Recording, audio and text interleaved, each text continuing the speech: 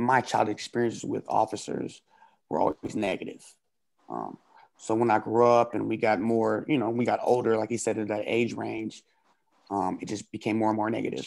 Not until, again, I started my nonprofit where I started meeting officers who were quote unquote nice, right? Respectable. I saw that they actually cared.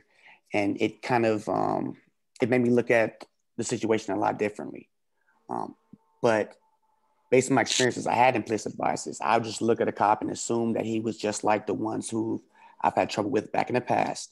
But once I was able to mature a little bit and have a little bit of,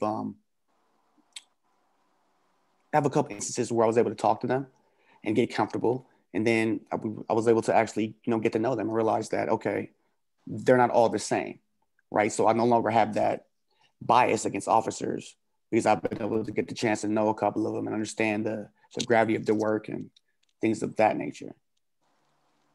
So that's my experience with that.